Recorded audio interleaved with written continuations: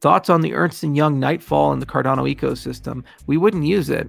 If we wanted to do something like Nightfall, we have a significantly better proof system called Sonics that we unveiled at the ZK Proof Summit.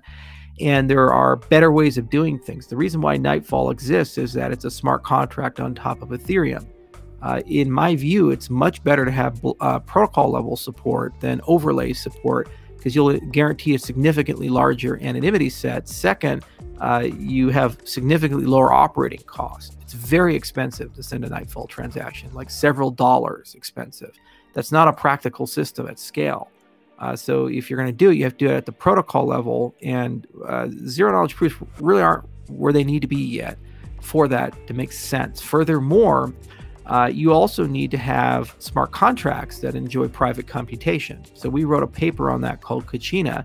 There's another paper called ZEXE that the Zcash guys wrote, which is quite good. And I recommend reading both of them if you're interested in the topic.